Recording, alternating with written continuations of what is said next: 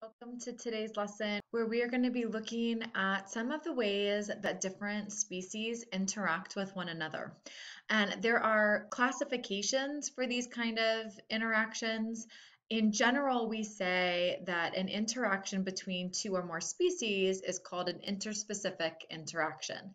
And those kinds of interactions can be positive, they can bring good things to the species, or they can be negative, they can remove fitness from the individual, or they could be neutral. So typically, we're going to be describing the balance, whether an interaction is good or bad, as a positive or a negative. So for example, when we talk about predation, we have this picture of a bird up here eating the fish. This is an example of predation, and this is considered positive, negative. Positive for the bird, it gets some food. Negative for the fish because now it's dead. Okay, competition. Competition is actually a lose-lose situation. Animals want to get out of competition. They either want to outcompete their competitor until it dies and then they're no longer in competition, or they want to specialize in such a way that they remove the competition. An example of this is the lion and the hyena here in this picture. You might think that they are in competition for the same food, but in reality, they partition their resources. Very rarely would a hyena and a lion eat the exact same food. Lions are more likely to kill large animals and they eat part of that animal, but then there are other parts that they would not eat, and scavengers like hyenas then come in and eat it. They have partitioned resources. If they were in direct competition, that's bad for both because every time the hyena gets something to eat, that specifically decreases the fitness of the lion and vice versa. And so what we see in nature is that we tend to see a reduction in competition by specialization, okay, reaching your specific niche market, or by just outcompeting until the other individual is no longer a competition because it's gone extinct or left the environment. Another type of predation is herbivory. And so here we have a monarch caterpillar eating a leaf, and that is also similar, a win-lose situation, good for the butterfly, but bad for the plant. Before we totally leave the concept of predation, I want to talk a little bit about the predator-prey relationship. It's a really interesting relationship. It's different than competition because they don't necessarily lose. The prey don't lose altogether. They have to stay alive or else the predator loses. This drives them in this kind of co-evolution, which means, and we use the example of the roadrunner and Wile E. Coyote, the roadrunner gets faster, so the coyote has to get faster or more cunning. And then the roadrunner gets more cunning, so the coyote has to come up with a better plan. The roadrunner gets faster, so the coyote has to get faster. They kind of drive each other in their evolution. If we see, and we're going to look over here, that predators and prey are locked in this kind of graph together. And what's going to happen is that the prey are going to increase in their numbers. Maybe this means that there's lots of water and lots of grass or food for the prey, and their numbers are going to come up. And what follows that is lagging just a little bit behind it, we would see the predator's numbers start to rise. But as the predator's numbers get high, they start to consume more of the prey, and so the prey numbers are going to fall. When the prey numbers fall, the predators no longer have enough food, and so their numbers are going to fall. So this is not enough food. This is lots of food, right? And remember, the food is the prey. The prey grow when there's lots of food, but they start to die when there's too many predators. And so we start to see this evolution where on this fall, we're selecting for the best at getting away. And on the fall of the predators, we're selecting for the best at catching the prey. And so year after year, cycle after cycle, what we do is select for better and better and better at catching prey. and better and better and better at getting away. And so, because of that, we start to see this co-evolution that really fits the predator to the prey in such a way that they work well together. It might be way too fast for some other predator, or way too cunning for some other prey, but together they actually end up making a very, very good battle, consistent battle for supremacy. Predator, prey, locked in coevolution, we see some kind of interesting defenses of the prey. So they come up with different adaptations. One could be something like a mechanical defense, and this would be something like a porcupine or a chekawala or a pufferfish that has some sort of physical way to prevent being eaten. Both pufferfishes and chekawalas can puff up to fill a crack or a space, so it makes it hard for a predator to grab them. Obviously, a porcupine has the defense of its quills. Chemical defenses, things like a skunk having a really terrible smell, or you could also consider things like toxic slime on amphibian or frog that would keep things from eating it because they wouldn't want to get sick. Another chemical defense is used in monarch butterflies.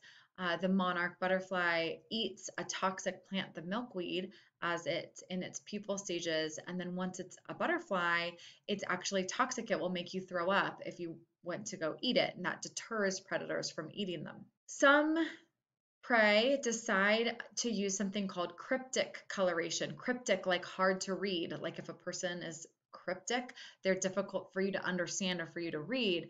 Cryptic coloration means that they might really well blend in. This is a stick bug up here, and it's hard to see it. It blends into its surroundings. It's well camouflaged. Another kind of coloration that comes out of this is called aposematic. And aposematic coloration is really bright, in your face coloration that serves as a warning to you. The monarch butterfly is an example. They're bright orange. They are hard to miss, which is good because what they're telling you is, here I am, and if you eat me, I will make you super sick. And so you don't want to eat them. You can see them, you can recognize them, and you avoid them. That leads itself to two other kinds of mimicry. So a mimic is someone who copies you, right? Batesian mimicry is where a non-poisonous species looks like a poisonous species. And this is considered plus minus. It's good for the organism that's not poisonous, and it's bad for the organism that is. The way that this works is you would have two different, let's say, snakes with similar color patterns, one being poisonous and one not. Well, the one that's poisonous gets diluted because a bird, let's say, that eats the snake, if it eats the non-poisonous snake, it doesn't learn to avoid them. So they're brightly colored, but that makes them a target. So let's use a specific example. Two pictures here. One is a king snake and one is a coral snake. King snakes are not dangerous, not at all, no problem. Coral snakes are quite dangerous. And what you can see is that they're both banded patterns of red, yellow, and black.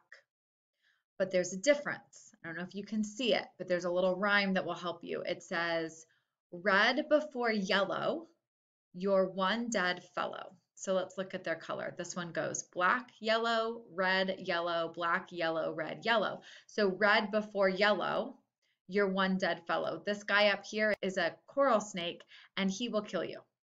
Down here, our pattern goes yellow, black, red, black, yellow, black. Red before black, you're all right, Jack.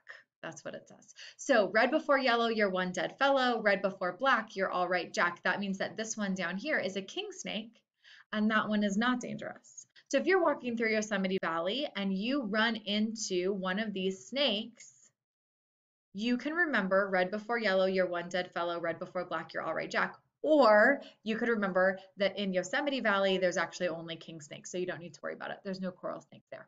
But in places where there are coral snakes, red before yellow, you're one dead fellow. And this is called Batesian mimicry, because if you were around a coral snake and you tried to interact with it, and someone who you loved or your animal or whatever was killed by the coral snake, you would learn to leave it alone. Unfortunately, if the first time you played with a snake, it was a king snake and it was very friendly and it was no problem, then you didn't learn your lesson. So that's bad for the coral snake, but it's good for the king snake.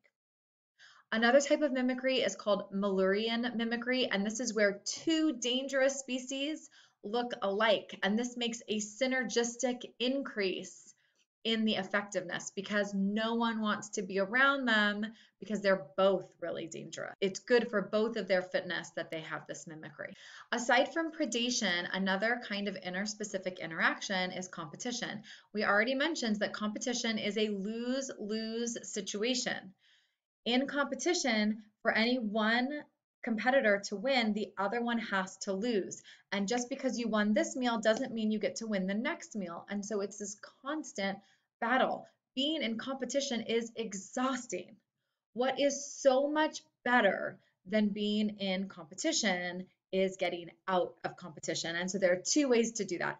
One is called competitive exclusion. So what happens in competitive exclusion is, this is an example here where we have two different kinds of bacteria, blue and purple. If we put them into the same tube, one wins and the other dies. Competitive exclusion. We end up with a tube full of just blue bacteria. They outcompete the purple bacteria and they kill them off.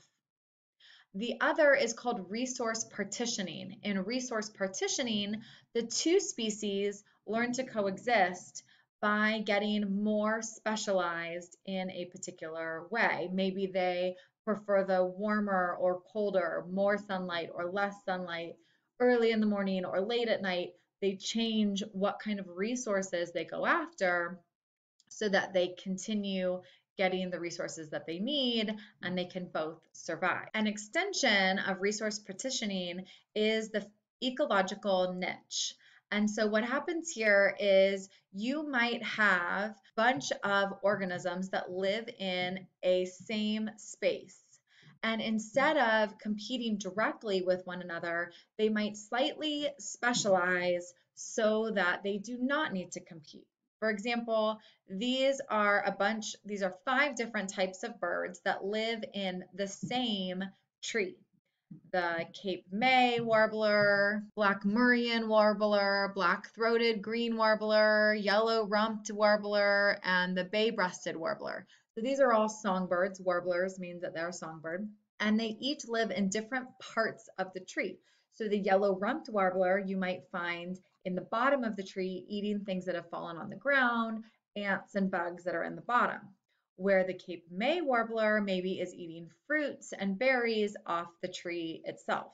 They're all able to live on the same tree because they have specialized on what exactly they will be consuming. And so this formation of the niche is a really nice way for species to specialize in order to decrease their competition, which is the idea, because remember, competition is a lose-lose situation. Our third and final type of interspecific interaction is called symbiosis. And before we said we'll come back to this because symbiosis can be win-win, win-lose, or win-not, depending on what kind of symbiotic relationship we're talking about. The first one is mutualistic. So this is an interaction that benefits both.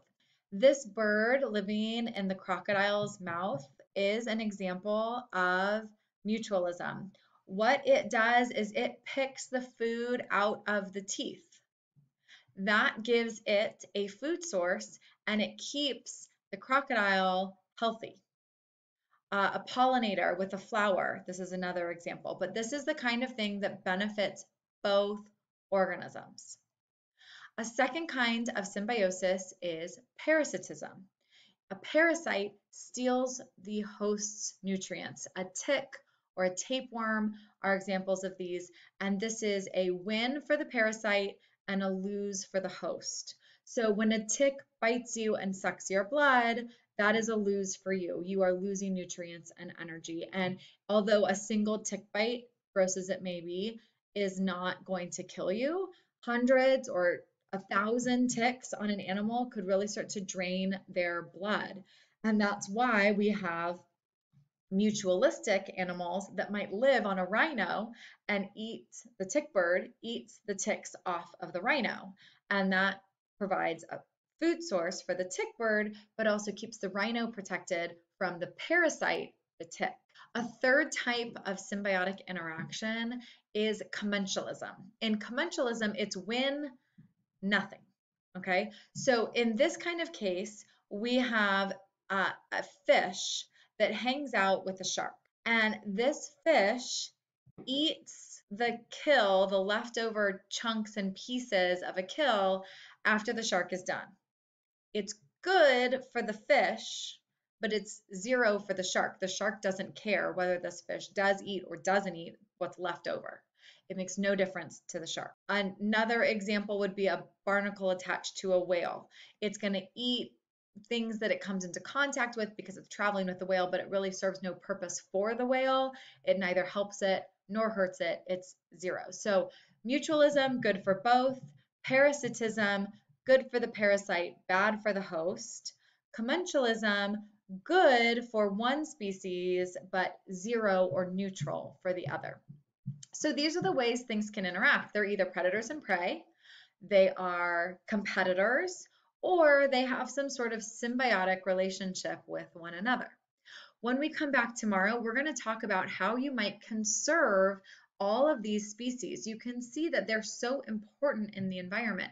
You can't study a species alone. Remember, that was our idea behind ecology in the first place. We can't just look at one species at a time. We have to look at the whole biome, the whole ecology, and get an idea of how they all work together. So tomorrow, we'll talk about how we can keep the species diversity in order to keep all of these interspecific interactions intact.